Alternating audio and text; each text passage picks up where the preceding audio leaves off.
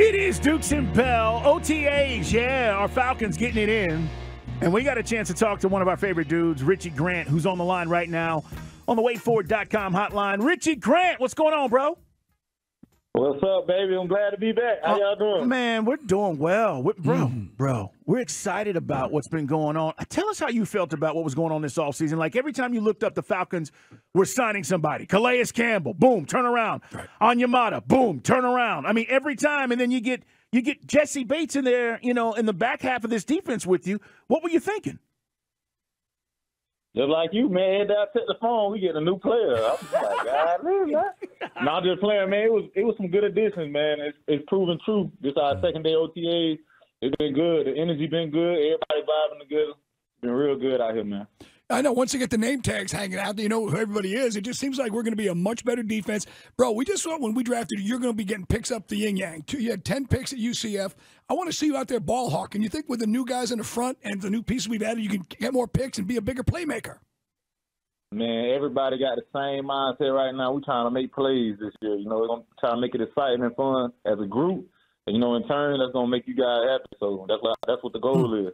Richie, what'd you do this offseason, bro? What you been up to? What are you working on? Tell us what your offseason consisted of. Last game of the season, you're done. What have you been doing since? Sleep. I've just been working and traveling, man. Just keeping up with the family. Had a big family event. First one since I've been in the league. So it was good to see all my family members. Traveling a little bit. Went out to the West Coast. Just got away and really started back training, man. Just getting back in that grind mode. The grind never stops. You got to stay on top of it. So been doing a little bit of everything this all season. You think this is a year where, I know you guys, we asked a question in the media about specific goals like the playoffs, but it just seems like after the last 2 years and the moves have been made, it seems like this year it's playoff time. Listen, man, August 11th, we got the Dolphins. That's where my mind is. That's the first preseason game. That's it. He's taking it, yes, game by game, including the preseason. I knew you were going to say that. Come on, Richie. Can't you just say, yeah, man, we're sick and tired of the 7-10 bull blank. We're going to the playoffs. It's going to be a good year, man. I'm excited, man. I'm telling you, there's a lot of excitement around the building. Guys ready to work with each other, man. It's real good out here. I love it. Let's talk about Coach Nielsen. Obviously, we lost, a great coach who wanted to retire, and there's nothing you can do about it. But Nielsen comes in here. Tell us about his vibe and what he's preaching right now. Yeah, first and foremost, man, thank you to Dean P, man. He taught me a lot, and that's a legend in itself. And I was grateful for my time with him. But Coach Nielsen, man, he just got a fiery energy about him. You know what I mean? It's just like, no matter where you see him in the building, on practice field, like even outside of the building, he just got the same type of energy. He's real energetic. He always bringing the intensity, the passion. We feel it every day. We're just trying to go out there and imitate it, So it's going to be a real good time playing with him this year. You think we'll be more? We were aggressive when we had to be. Is this going to be a little more blitz? You think be more, or just the down linemen are going to do their job, so he won't be blitzing as much because there's just more talent?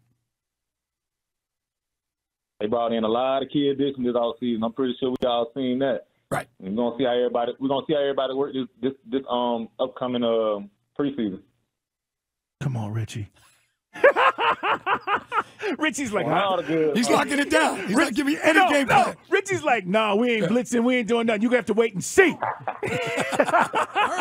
Richie, tell us about QB1, man. Tell us about what the vibe is with Ritter now as considered to be the starter and going into training camp and all that's going to happen. That's probably one of the hungriest dudes in this building, man. That man don't leave the building. He here, man. He grinding. He trying to get prepared to lead his team, and we don't think nothing less of it. We know he's going to come out there and perform because of the work that he's putting in now. Looking a little more comfortable, and I don't know. Like I said, it's some excitement around here, man. We're excited. Well, give us a little bit. What you see? What are you seeing that makes you excited right now? Me, I'm with the basics. I feel like that's how everybody get into this league, and that's how you stay into this league. You gotta do the basics, man. You gotta put in that fundamental work. And I get excited seeing a guy every single day just finding something to work on his craft, and Ritter's that type of guy. He's in the film room longer than everybody. He's out there on the field, and then, we talking trash to each other too, just keeping that energy alive. And it's real genuine energy. You know, it's nothing forced. And that guy, he just hungry right now.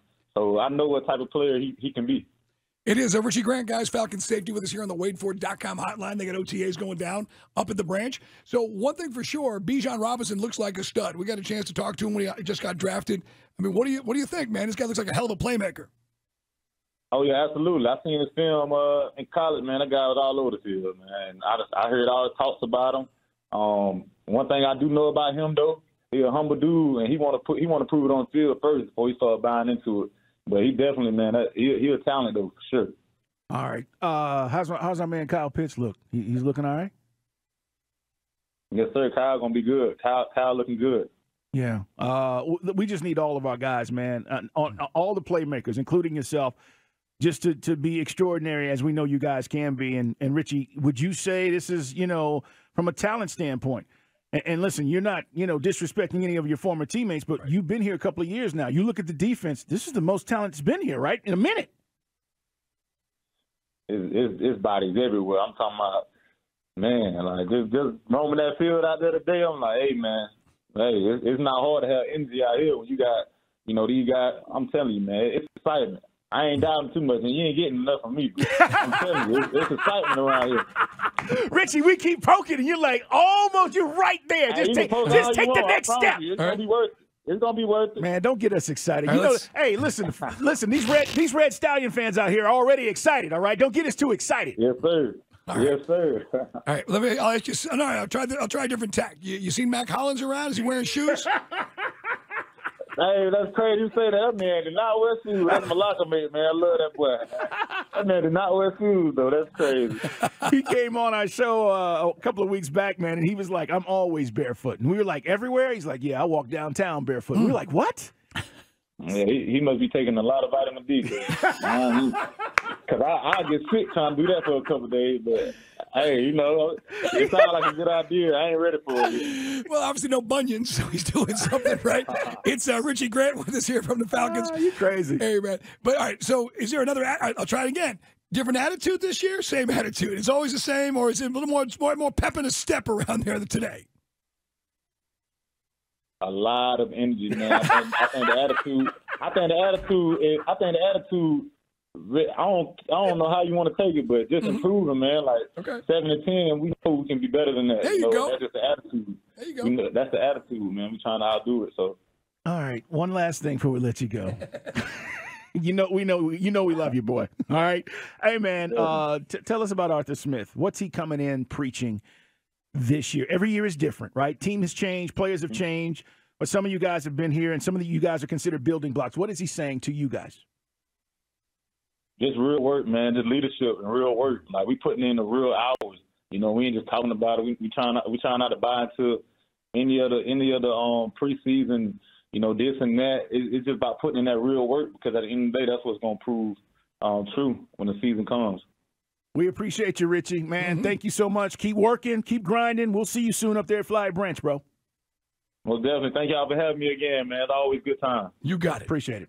All right, Richie Grant, safety for our Atlanta Falcons. Seriously, though, guys, Jesse Bates, we don't know if Jeff Okudah can play or not. Mike and I just being real with you. He came in. He was coming off this injury. They traded for him. If he has first-round talent, we know that. That's why he was drafted where he was drafted. But if he can give you something, and A.J. Terrell, the secondary should be a strength. It should not be a weakness. Right. And there's a bunch of guys now that we've talked about when you mentioned Bates. And now, again, he can win a job and a contract. Guys said, well, how can you afford both Terrell? You know what? That's a great problem to have. If we have to worry about trying to afford Terrell and Okudah, that means he's doing the work.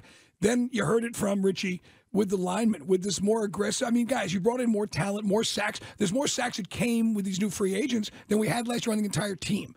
So that will help the secondary, because how many times have you seen quarterbacks, like the game we lost 2 years ago, Heineke, patting the football, way too much time for the quarterbacks back there. So this is going to be something now where the corners and the safeties will not sit there, Carl. Literally have to chasing guys across the field like they're a dog chasing a Frisbee. Yeah, there's more experience too, Mike, with Bud Dupree, Caden Ellis. I'm talking about guys that had played and made an impact. Obviously, they re-signed Zoe, Lorenzo Carter.